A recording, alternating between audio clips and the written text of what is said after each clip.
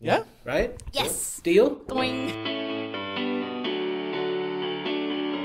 Welcome to the Acquia podcast, Drupal technology, community and business. Welcome to the HeikeT podcast, Drupal technology, community, and business.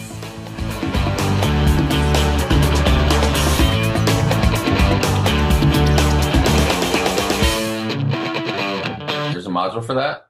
Of course there is. Now, this is something of a new trick. We are at DrupalSouth in Wellington, and it's the Code Sprint Day, and I'm hoping the audio for this is good enough because we're talking into that microphone right there, and there's a lot going on around us. I'm speaking with Dan Morrison and HeikeT today, and they were the organizers or the co-organizers of the Code Sprint Day today. Is that right? That's right. And almost the very first thing I noticed when I showed up today were these amazing, there's a poster that I'll blend in a photo of right now. There are these really, really interesting cards on how you can sort of get a mini, reward for actually doing something at the Code Sprint, right?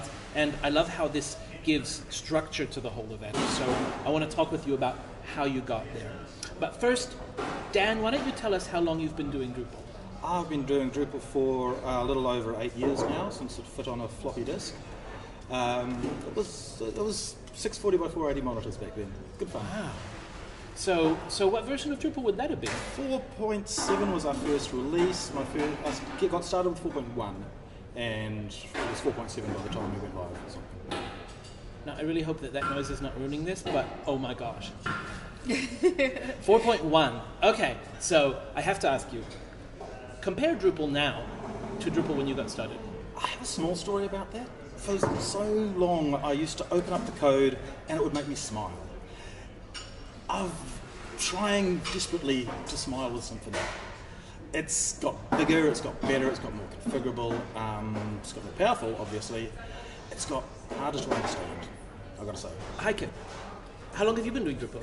I've been building sites with Drupal as a site builder since 2006. Since 2006. What version of Drupal was that? 5. Drupal 5. And how do you feel about where Drupal is going today? I have almost the opposite story from Dan, because I was looking at Drupal 5 when I came to New Zealand and I went like, oh my god, is this really helpful?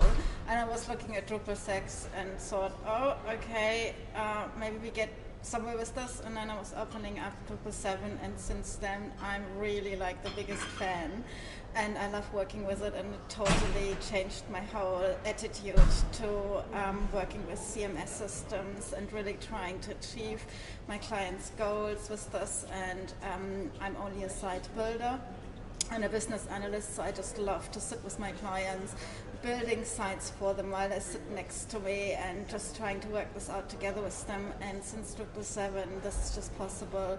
And okay, I have to go to the guys to build me some really tricky stuff. But otherwise, I can just go through the motions with my clients, clicking buttons, and I'm really happy about that. Right. So we're certainly one of the few CMSs that's been designed from the ground up for the person who wants to put together sites using components that are ready. And so you're actually our ideal persona.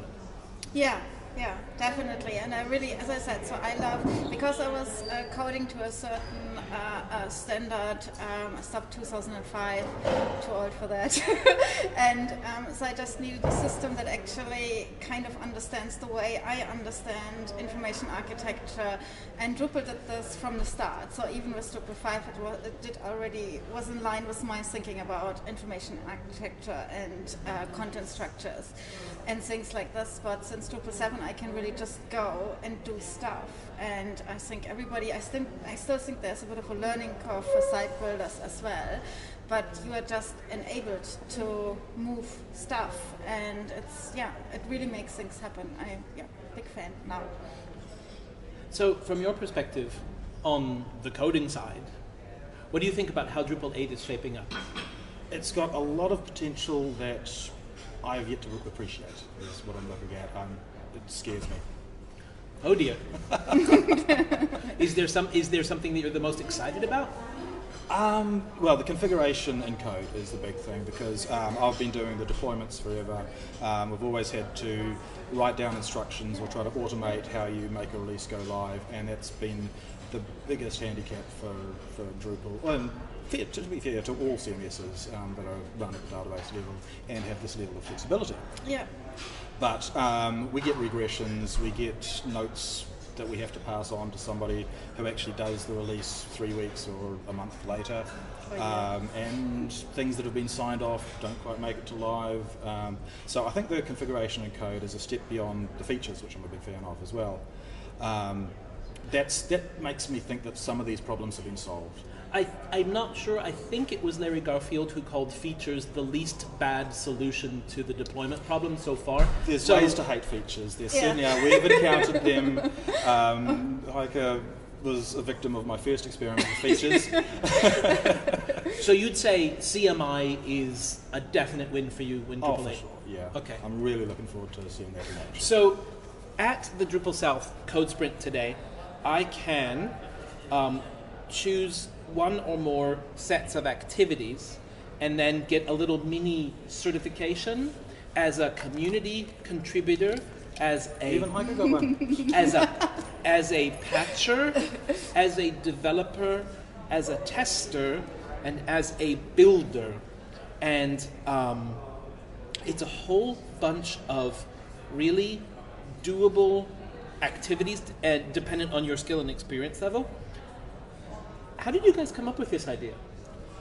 How did I come up with it? Well, I was given the challenge of running the Code Sprint, and as I've been a mentor in a few of the previous DrupalCons, and my experience from the previous DrupalCons had been you get a big number of beginners who just want to join in, and they get told, here's an issue in Drupal core that's been open for 3 months, please patch it. And these are people who haven't got the latest version of Drupal on their laptops.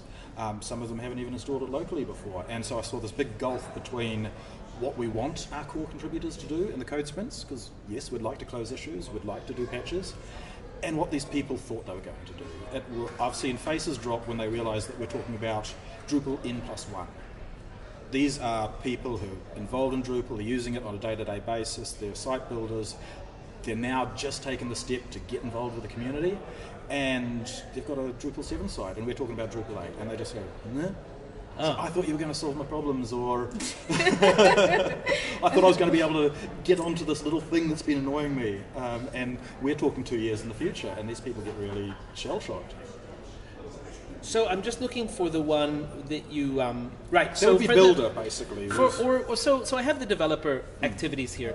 Install local amp stack, install local IDE, get local copy of Git, download and install Drupal 8, I assume head, and get it running. How does That's a big achievement for some people. Sure. And it just feels so good when you get there. how does how do these sets of activities fit in with the Drupal ladder? I think it's just basically we are trying, in a way, we are trying to just bridge the gap to get people onto the ladder. So this is basically just we pick them up when they arrive, and we introduce them to those tasks, and then we basically pass them on. However, most of these things are actually a good point to then go to the ladder and continue. There is follow-up documentation on the website, which actually has the links to the Drupal ladder that's relevant to these ones. A lot of the tasks are really well covered by the ladder, but it's our job to make it a little bit more in your face with a physical piece of paper, with something you can point at. I'm not going to point out a link that's printed on a piece of paper, so that's on the website.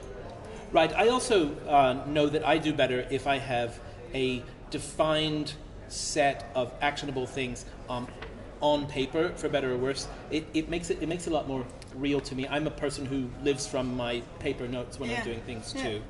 And it's one of those things, when we come to a conference or the meetups, you are actually physically in the same place for once in a month or once in a year. And so it was important to me to have something physical that wasn't just a checkbox online. I was looking at the gamification or the awards system or the badges, and it's like, oh, you can get an online badge. It's like, no, the point is that you're actually here. Here's something that you can hold in your hand and get together around a table. People are actually leaning over a table and looking at the thing together when they're doing the collaboration, instead of each looking at their own laptop. Oh, that's lovely. So it even builds the interpersonal connection on the day. It takes advantage of the fact that you're in a physical space for the first time. Terrific. So we are going to collect all of the source code for these, the tasks and the links and the designs as they are, and I will post them along with this, and we'll make them available. Of course, it is all completely Creative Commons. It was built with reuse in mind. Yes. It was an idea that we thought we'd try out. I didn't know whether it was a little immature or a little strange or wacky. Many of the people that turned up today, they already knew what they were doing, and it's lovely. But the people who just wanted to be pointed in the right direction, we had something physical to give them a starter with, and some really clearly defined goals, and a few little prizes. Yeah. And what I think both Dan and I are pleased about, I think it really kind of bridged a bit the gap. Oh, I'm on Drupal 7, and now they basically tell me to get Drupal 8 on my machine and get it running, and I saw quite a few people who just are there now and see it. Okay, terrific. And obviously these can be customized for any kind of a sprint and done in any language, and I could see them being having a lot of potential in a lot of ways. Thank you so much for doing these. Can I just give a shout out to the Simply Test Me platform? Yes. Because that enabled us to get people moving a lot faster. People who weren't able to do the whole git patch IDE thing were still able to contribute to half of our tasks by warming up through Simply Test Me, a full instance running a patch, because Simply Test Me allows you to run a patch, and they can take a screenshot without running Drupal 8 locally. They can apply a patch and confirm whether the problem still exists without applying Drupal 8. And so that meant that we were able to have a wider range of tasks. Shout out, Simply Test Me, double plus good. They could do it with the iPad. It was great. Yeah. Oh, so we've got Drupal running on iPads now. No, we've got Simply Test running on iPad. Okay. Which is the same thing for the... All right, you didn't fall for it. Okay. Hey, it's so great to talk with you, and thanks again for this awesome code sprint today. It's really lovely to see you. Thanks for having us. Thank you. Cheers.